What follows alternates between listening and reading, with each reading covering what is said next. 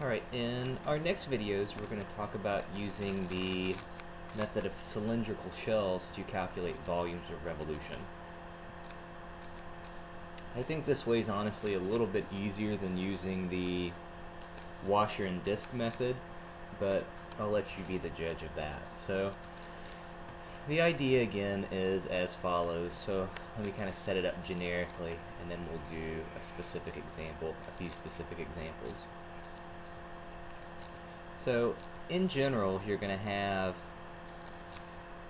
a function, and sometimes it'll be right up against the x-axis, but hey, it doesn't have to. And then you've got another curve. So let's suppose that the function on top is y equals f of x. The one on the bottom is y equals g of x. And let's suppose that the first coordinate where it starts is the x-coordinate of A, and the last one is the x-coordinate of B. And in this case we're going to rotate it about the y-axis. Okay. So the basic formula in this case is as follows. Just like there was a pi in the last formula, there's going to be a pi in this one, but actually it turns out to be 2 pi. And then your limits of integration, just like before, were from a to b. You're going to multiply by x, and then you're going to take the top function minus the bottom function, which is analogous to finding areas between curves, with the exception of the x out front, obviously. Alright, so in general the way I like to think about this is it's a 2 pi from a to b, and I think about it in terms of shell radius and shell height. So you'll see what I mean by this in the next few examples.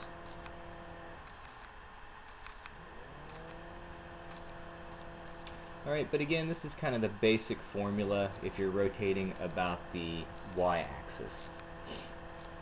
Alright, so let's do a couple.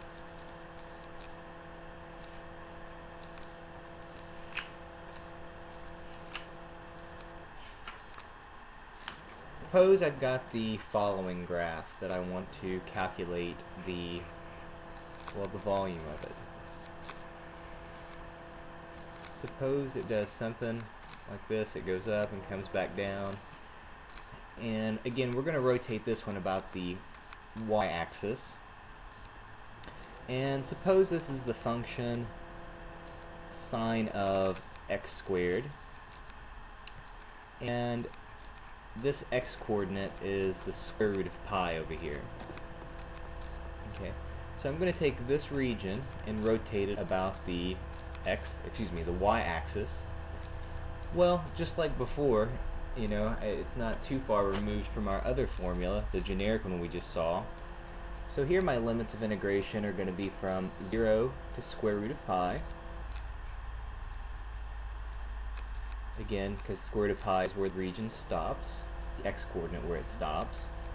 I put a 2 pi out front, and the idea in general, and this is what I'm going to use, suppose we make a little shell here, just a little rectangular that goes through my region. Okay, so suppose we're over some generic distance x, because we're on the x-axis. The distance from this shell to the line we're rotating about, that is going to be the shell radius.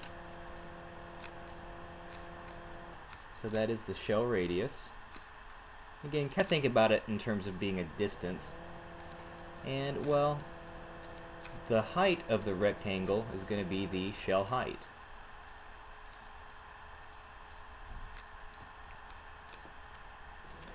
Well, in this case, again, the shell radius, it's just going to be the distance from my shell to the y-axis, is just x. The shell height, it's basically like you're finding, you know, if you were going to find the area enclosed by this curve, you would take the top curve, which is sine of x squared, and then we would subtract away the bottom curve, which is just the line y equals 0. And again, obviously you wouldn't have to write this minus 0 when you're, you know, doing a problem. It's just to illustrate again this notion of your shell radius and the top function minus the bottom function, this generic formula that we were just talking about. Alright, so now that is the thing that you would have to integrate, and I'm not going to go through all the gory details on the integration, but again, what you could do on this one would be to simply use a u substitution, let u equal x squared. That'll help you get rid of your x term, and you'll end up integrating basically sine of u, you know, tweaking your limits of integration, and you'll have to divide by, I guess, a 2 out front. But in terms of setting it up, this is the basic setup for this region. Let's talk about actually a problem we did in the other video using washers and discs, just to show you how we can also use this method.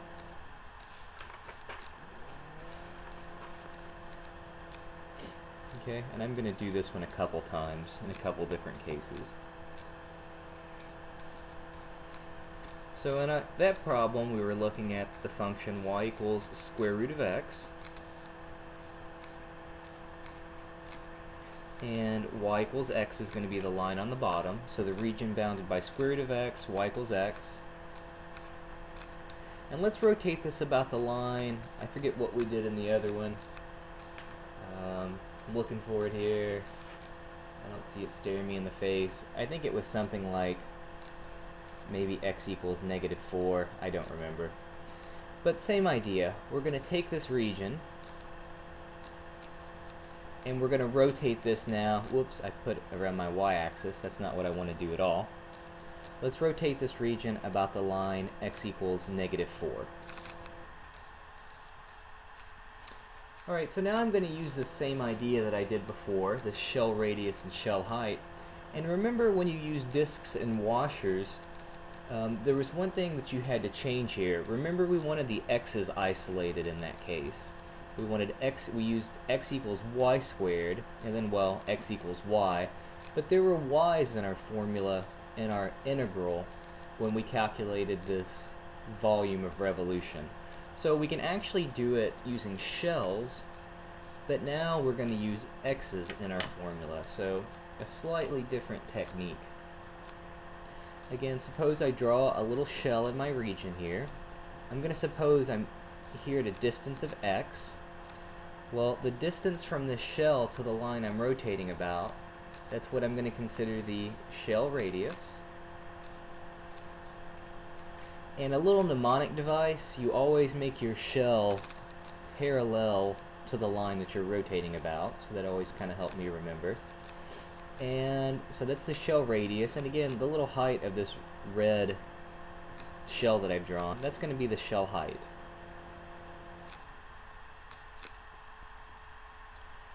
Alright, well, again, going back to our formula here, we found our limits of integration before in the other video, being from 0 to 1. So those are still going to be my limits of integration here. So there's going to be a 2 pi out front. The integral is going to be from 0 to 1. Now my shell radius is going to change here a little bit. The distance from the shell to the y-axis is simply just x. But then how many more units would I have to go back to get to this line x equals -4? Well, I guess I would have to go another 4 units. So that is going to be the shell radius. It's going to be x plus 4. So that's my shell radius.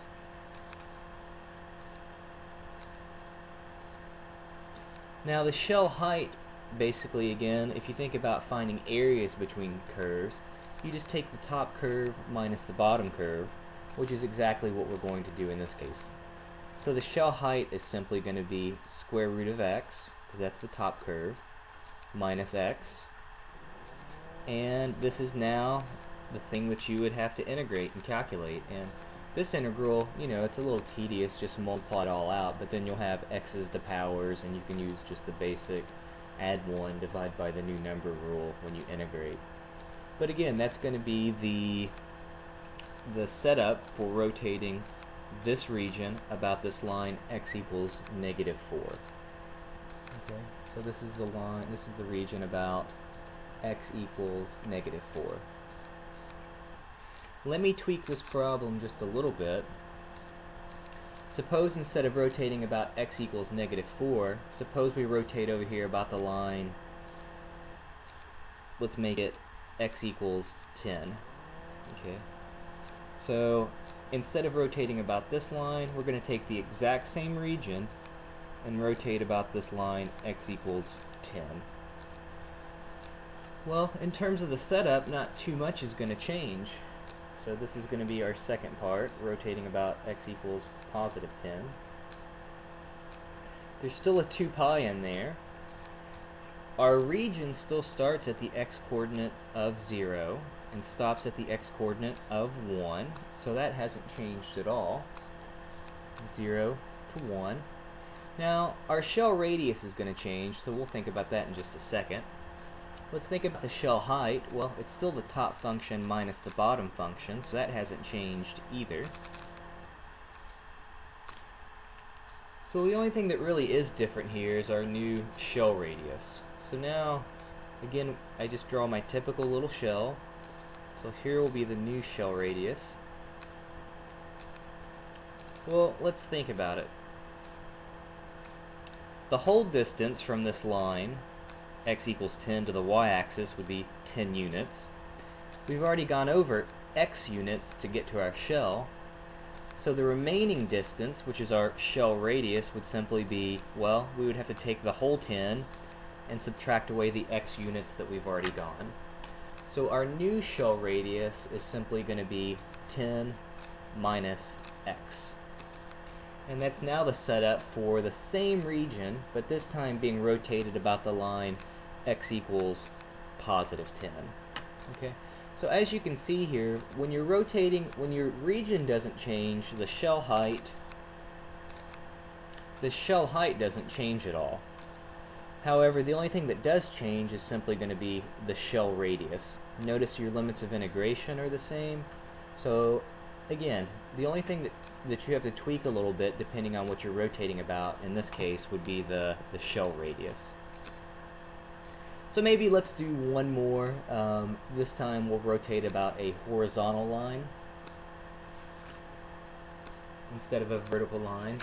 And I'm going to pick again on this example my square root of x and my y equals x. I think it's a good kind of straightforward example, I hope.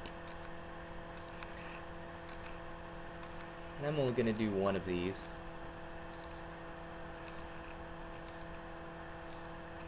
So here's y equals x, again on the bottom, y equals square root of x on the top. And now let's rotate about a horizontal line. Suppose this is the line y equals negative 3, and that's what we want to rotate about. Alright, well now things are going to be a little different because I'm not going about a vertical line, we're rotating about a horizontal line. So the same idea, I'm going to make my shell parallel to the region I'm rotating about. So now my shell is going to go left to right instead of up and down. Well, before we were over at some generic x distance. Well, now I'm up at some generic y height. And in our last problems, notice we wanted the y's isolated, y equals, and then there were a bunch of x's in the formulas. Now it's going to be opposite. I want the x's isolated, and there's going to be a bunch of y's in my formula.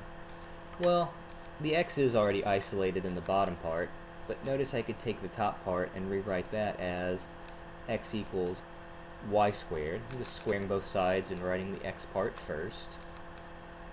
And these are now going to be the things that are going to go inside of my integral. Okay, so we found again that before this thing intersects at the x-coordinate of 1, well, if you plug 1 into either curve, again they intersect, so either one's the same, we'll get the y-coordinate as also up here at a height of 1. So obviously that's just very much a coincidence. You know, in general the limits of integration are certainly going to change, but in this case, just the way it works out, it's going to be the same limits of integration. Alright, so again in my formula there's going to be a 2 pi. The limits of integration now coming from the y-axis, so let's forget about this one.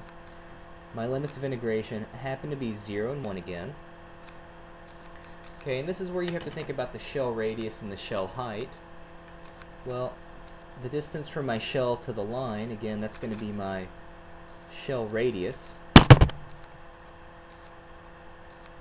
And if you kind of twist this thing on its side a little bit, again, this is going to be the shell height.